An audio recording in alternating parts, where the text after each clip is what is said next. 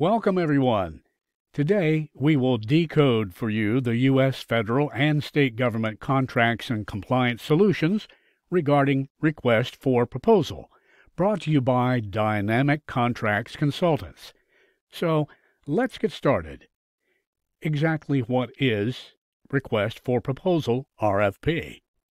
A federal government RFP process is a tool used by the federal government to solicit proposals from interested vendors. Small business and large Department of Defense prime contractors use the request for proposal process to plan, prepare, bid on service contracts, and construction projects. FAR Subpart 15.2, Solicitation and Receipt of Proposals and Information, is the main guidance for government solicitations and RFPs. Usually, solicitation document used in negotiated procurement is used when the agency or buyer reserves the right to award without further verbal or written negotiation. Only the acceptance of agency or buyer is required to form a binding contract. The agency can choose to negotiate further. There are 7 rules to remember for an RFP. Number 1. Read the proposal package. We cannot stress that enough. Make a copy of the proposal package. Do not mark up the original proposal package. Never submit a proposal based on the fact that you might be able to do the job. And finally, never make a unilateral change to any aspect of a solicitation, an awarded contract, or a contract modification. RFP is a solicitation used in negotiated acquisition to communicate government requirements to prospective contractor and to solicit proposals. The RFP must contain the following clauses: solicitation, contract form, SF-33. We will show that to you shortly. Also, clauses including supplies and services and prices and costs, description, specifications, statement of work, packaging and marking, inspection and acceptance, deliveries or performance, contract administration date, special contract requirements, contract clauses, list of attachments, representations, certifications, and other statements of offerers, instructions, conditions, and notices to offerers, along with evaluation factors for award, unnecessary for sole source acquisitions. And here is the form SF-33 we mentioned earlier for you to take a look at. Other items that are included in the RFP that must be shown: DD Form 254, Work Breakdown Structure WBS, top 3 levels, Proposal Compliance Matrix, Model Contract, Government Furnished Equipment GFE list. A request for proposal, abbreviated RFP, is a solicitation by a government entity or agency for products or services from public contractors and vendors. By law, government agencies are required to issue bids publicly whenever they are in need of a specific product or service. This is standard policy in order to prevent insider bidding, where companies are being awarded contracts secretively.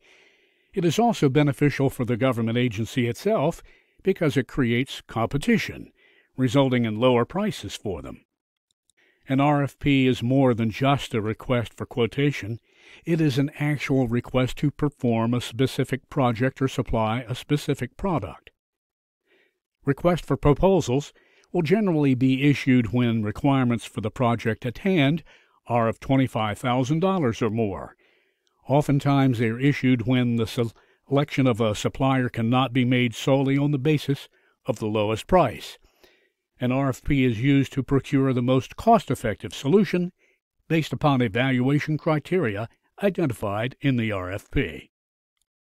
In certain cases, when the value of a government contract exceeds $100,000 and when it necessitates a highly technical product or service, the government may buy by negotiation.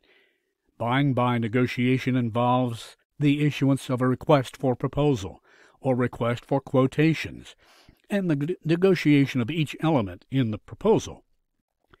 An award is made to the proposer who has the best proposal in terms of both technical, content, and price.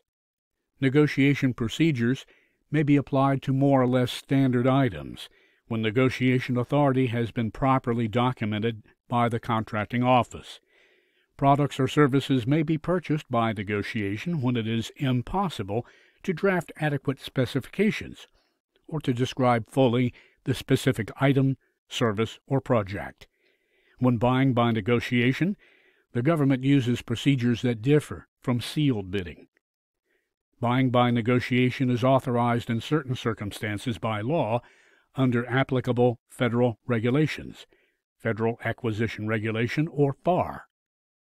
Contracts are often negotiated over advanced technology, not widely supplied by small businesses, and may include very complex areas of research and development, projects connected with highly sophisticated systems, missile programs, and aircraft and weapons systems. In most instances, the government uses oral solicitations for purchases less than $25,000, written solicitations for purchases over $25,000, and purchase cards to obtain micro purchases less than $2,500. The government purchases goods and services in every industry imaginable. It buys from pencils to jets. The following is a list of common goods and services procured by the various government agencies: architectural, cleaning and custodial, construction, remodeling, building materials, consulting services, environmental and conservation, financial and accounting services, and more. Now let's take a look at how we should write an RFP. Once you've identified a bid or contract to respond to, the next step is acquiring the bid package. Most of the time, this information is downloadable as a Word or Adobe document. Depending on government agencies, sometimes you will need to contact the purchasing office at the government agency for the solicitation document. Before writing any proposals, you need to do the following homework. Consider the return on investment associated with submitting a proposal. Is the cost of writing the proposal acceptable in terms of the potential for new business, even if you don't win it? Take time to review the RFP and understand what the government agency wants. Understand the competition and how to beat it. Refine your approach. Write a draft executive summary and define discriminators, themes, and features along with benefits. Bids are used in sealed bidding. Purchases and proposals involve awards to be made following negotiation. Proposals always should be prepared with utmost care. Contracts awarded on erroneous offers may result in serious financial loss or difficulty for the bidder. Before preparing an offer, close study should be made of the specifications to be sure that all requirements can be met. Particular attention should be given to the instructions to bidders and to conditions of purchase, delivery, and payment. The negotiated purchase procedure is more flexible than the sealed bid procedure.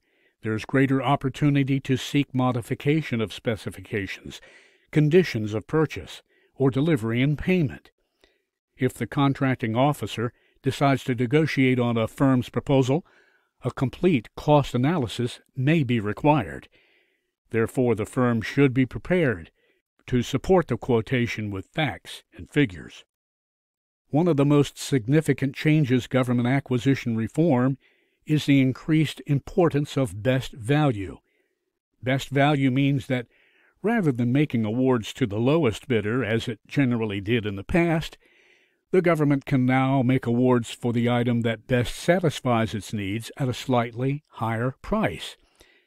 If the agency or purchasers are going to make an award based on best value, they will include a description of the evaluation criteria, award factors, and factors other than the price that will be considered in making a contract award.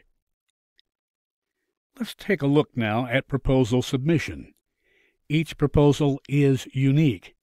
A list of common elements found in a typical proposal include executive summary, resume and qualifications, safety plan if required, past performance, exhibits if applicable. Make sure proposal is well written. Proofread the proposal to eliminate last-minute mistakes. Complete and sign all paperwork correctly. And that wraps it up. If you have any questions, simply give us a call or email us, and we'll gladly get back with you at the earliest convenience. We thank you for watching. This has been a presentation of Dynamic Contracts Consultants.